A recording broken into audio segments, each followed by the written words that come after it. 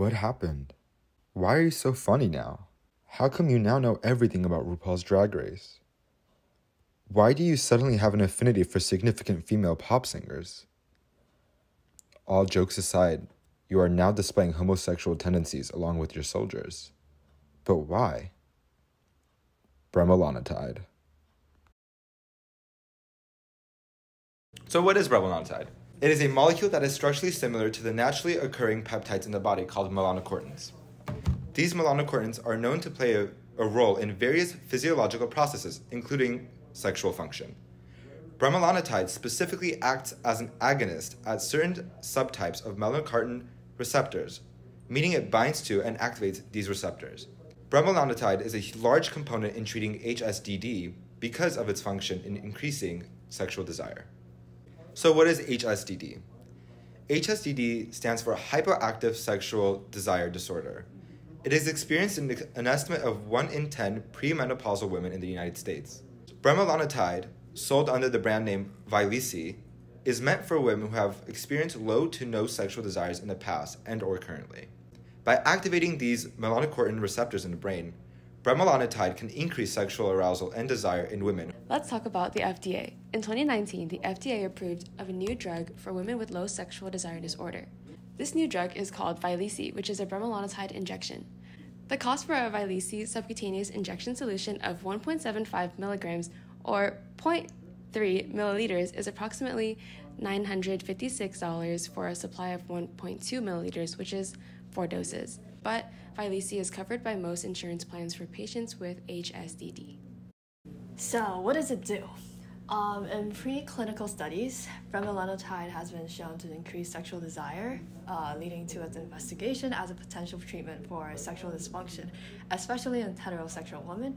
However, it is important to note that bremelanotide is still an experimental drug, and its safety and efficacy in humans have not been fully established. For example, we have no idea what it does to babies, so it's not recommended for pregnant women to take it. So let's talk about the gay bomb that we started with. So was that actually a thing? The gay bomb was a non-lethal weapon that was proposed by the US military during the early stages of the Iraq War.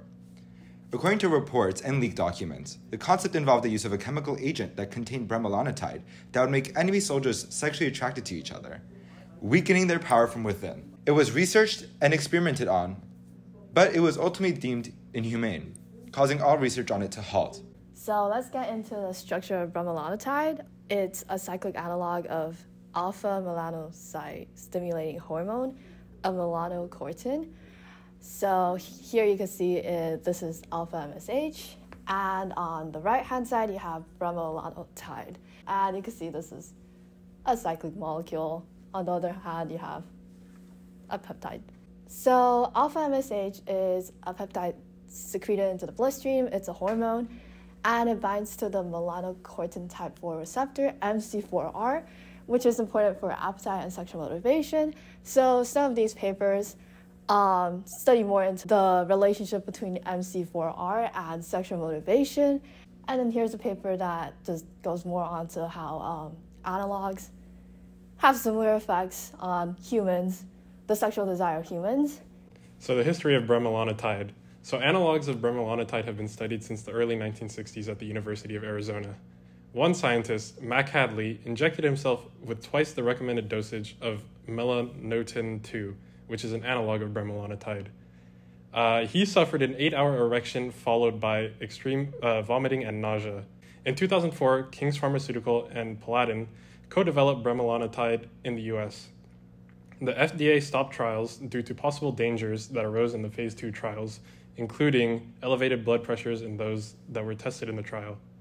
Phase 3 trials resumed in 2014 after being reformulated and became FDA approved in 2018, which is relatively new, after it was changed to a full injection after phase 3 trials. So why is bremelanotide important? The target audiences for bremelanotide include female cancer survivors and premenopausal women who experience HSDD. Their sexual desires are negatively impacted and affects their quality of life. So let's talk about how bremelanotide is administered. Since bremelanotide is a peptide, it has poor oral bioavailability. Thus, bremelanotide needs to be self-administered through the parenteral route, also known as the subcutaneous route, into the abdomen or thigh, which has 100% bioavailability. Bremelanotide is associated with few to no drug-to-drug interactions and, unlike flibanserin, does not adversely interact with alcohol. There are thousands of women who take Vyleesi to help with their HSDD. Let's hear a review from a woman who takes Vyleesi to help. I'm a 35-year-old mom to 2 girls. I've been with my husband for 20 years and I have HSDD. I noticed that I had low drive. I wasn't really in the mood at all. I was incredibly frustrated. I went into my doctor's office and I saw a PA. There has to be something out there that you can give me. So she pulled out a sample of a pen called Vyleesi and said, this is a new drug to market to help increase your libido. Within 30 minutes, I did notice that I had some really red cheeks. My heart was racing a little bit, but I felt a sensation rush from my head to my toes. I felt desire. Vyleesi has changed my life. I'm so glad I found it. As previously stated, bremelanotide became FDA approved in 2019, making it a relatively new drug. The mechanism in terms of bremelanotide is still largely unknown. As bremelanotide is an injection, those can experience minor side effects that use it. Things such as allergies and rashes may appear at the site of injection. The recommended dosage for 1 dose of bremelanotide is 1 within a 24-hour time period and no more than 8 times a month. Bremelanotide is not recommended to be used during pregnancy or breastfeeding, as the consequences of using it are still relatively unknown.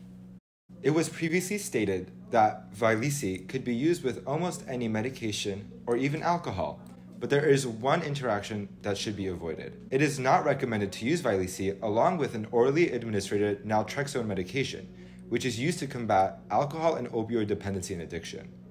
If you use Vyleesi with an orally administered naltrexone, there is a great chance that you can essentially relapse. From 2 identical 24-week controlled trials, the FDA concluded that these are the common side effects: nausea with about 40% of participants experiencing it, flushing at 20%, headaches at 11%, vomiting at about 5%, coughing at 3%, dizziness at 2.2%, and stuffy nose at 2.1%. Some major side effects of bremelanotide include high blood pressure. Bremelanotide should not be taken if someone has a history of cardiovascular issues. Other side effects may include severe nausea, slow heartbeats, severe headaches, and blurry vision. 1.1% of Vyleesi-treated patients suffered from serious adverse reactions. And here are our references if you would like to learn about bremelanotide further.